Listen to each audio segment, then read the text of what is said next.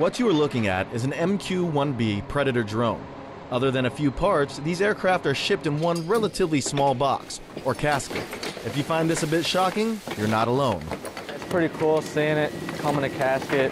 It's kind of small, so it's kind of shocking, like, whoa, this whole aircraft fits in there. And then taking it out, putting it together to become this, and then to actually see it take off, like that was once inside that little thing.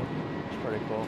Airmen of the 324th Expeditionary Reconnaissance Squadron in Sigonella are responsible for assembling these planes when they arrive. Senior Airman Orlando Mundo describes the process. We'd hoist it and we'd put it on stands that hold it up by the fuselage, and then we manually extend each landing gear so they're fully extended, and then we'll put the plane on the ground, and then from there we'll put on the wings, the tails, and once everything is all on, like the lower cowl, the prop, everything, and it's all buttoned up, we'll start doing ops checks.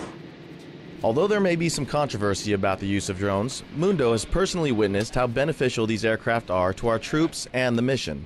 When I was in Kandahar, I got to see firsthand what the MQ-9s did and how they supported the fight, and they looked over the troops on the ground, and they really help and they make an impact. The MQ-1 Predator and the MQ-9 Reaper are remotely piloted aircraft, or RPA, controlled by ground pilots, with the Air Force's 62nd Expeditionary Reconnaissance Squadron.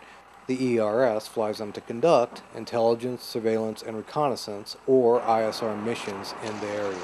We take off. Once we're airborne, our two primary things that we do is we set up the comm link between here and back in the U.S. The Reaper and other aircraft like it allows forces to observe while staying out of harm's way. We can do strategic ISR, looking for the big fish out there. We can do the tactical ISR, watching either watching our forces.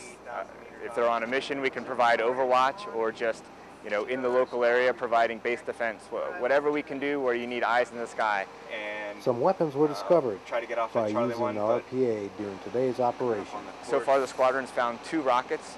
We blew up one of them ourselves with Hellfire off an MQ-1, and we got some of the other forces around here to take out the other one. So anything that we can do, that's what we're doing to help.